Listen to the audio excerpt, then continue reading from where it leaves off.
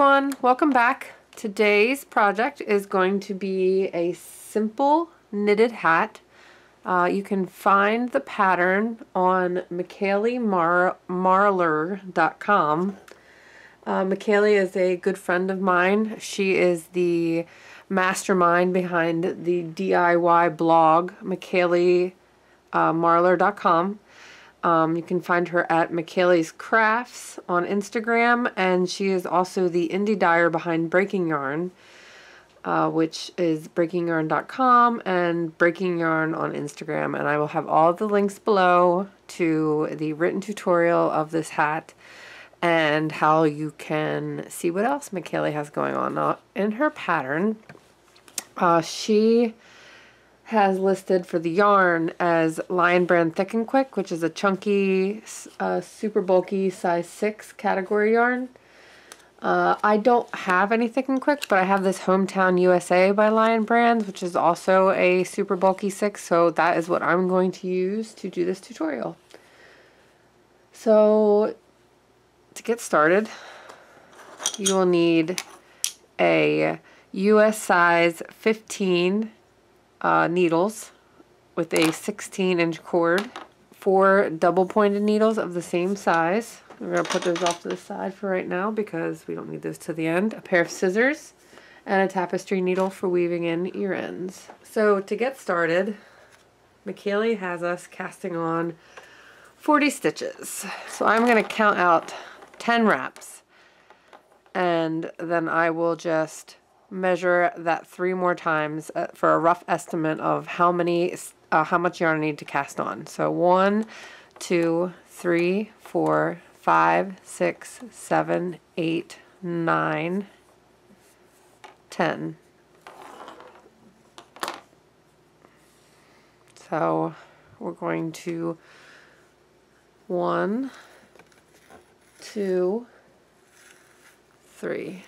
So roughly, it'll be about this much yarn to cast on 40 stitches. First, we are going to make a slip knot. You're going to wrap the yarn around your finger, take the loop on the back, pull it over the front, take the loop that is in the back, and pull it over your finger.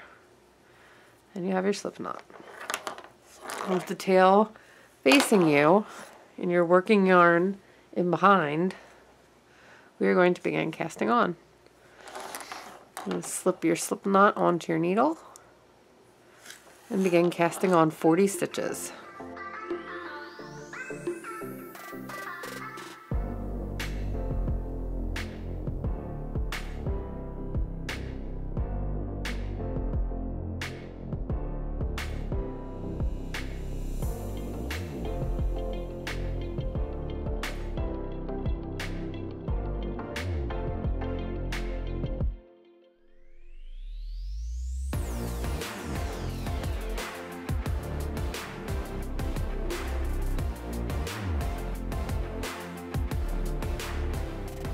So I have casted on 40 stitches, and look, that was a pretty good estimate, right? I use that pretty much all the time when I'm casting on. So let's just double check our stitches here. We have 1, 2, 3, 4, 5, 6, 7, 8, 9, 10, 11, 12, 13, 14, 15, 16, 17, 40.